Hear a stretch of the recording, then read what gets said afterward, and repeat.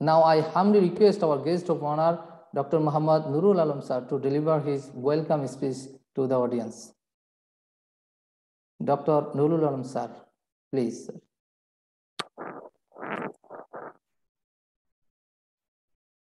Assalamu alaikum. How are you, everyone? Hopefully fine, right? Welcome, sir. I think everyone is very comfortable to be here in this platform. And I welcome all of you. Alhamdulillah. It is a great honor for me to be talking with you today on this SPSS workshop. I am very delighted to have the opportunity to address such a talented, the hardworking research fellows gathered from different parts of the world. I am thankful to the BRBD platform, especially Professor Sabir Hussain, for inviting me to be here with you for sharing my experience and knowledge. This is a great day for me, and I am very happy to be sharing it with you. Actually, any scientific inquiry, investigators must have the clear idea about the research methodology and data analysis technique.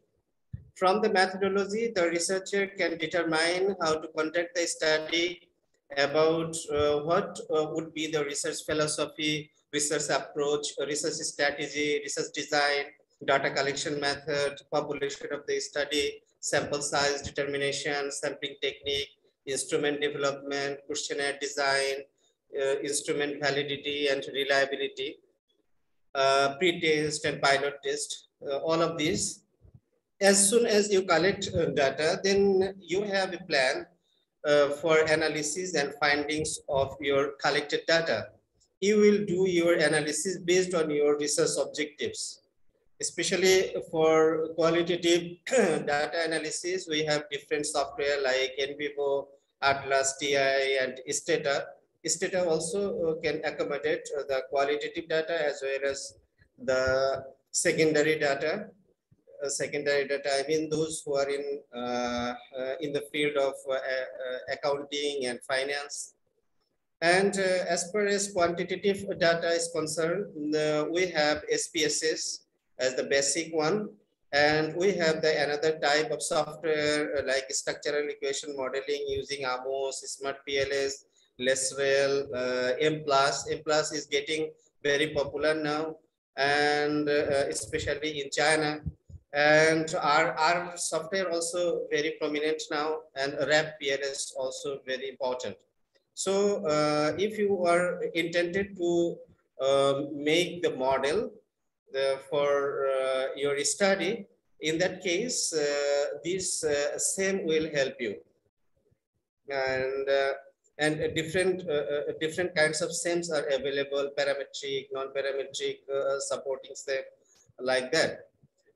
For the secondary data, especially who are in the area of accounting and finance, can use GMM, eViews. Today, you are here for SPSS. So SPSS is a software package used for statistical analysis. It is a very basic software, but you can do huge amount of analysis. It's a very vast software. Even I think all the researchers, including medical science, engineering, and especially social science researchers under business, education, psychology, social work, almost all fields require this basic software for descriptive statistics, comparative study, correlation analysis, and regression study. It is very simple and very friendly software.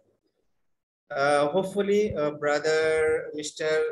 Tariq, our resource person, will teach this software in the easiest way.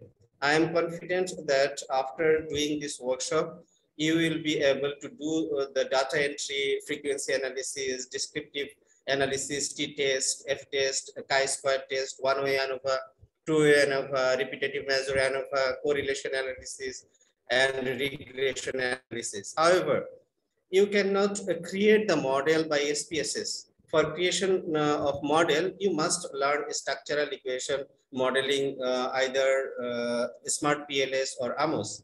I used to conduct these types of workshops such as 𝐸𝐴𝐻, AMOS, SPSS, other workshop like step-by-step thesis writings, research design, research framework, mediating and moderating variables, and the role of theory in research.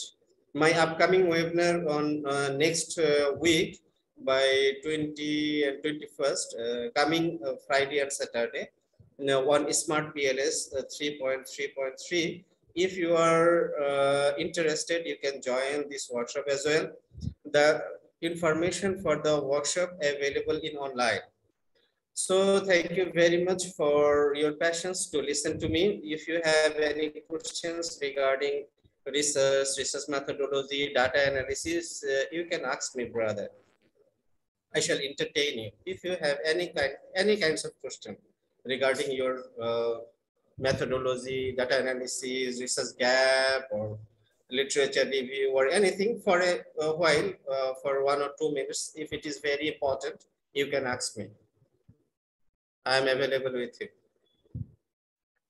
Thank you so much, sir, for your nice, informative, and motivated speech. Hopefully, we will contact with you when we will need some information regarding SPSS or any data analysis work. Thank you, sir. Now, I would like to talk about some information regarding today's workshop.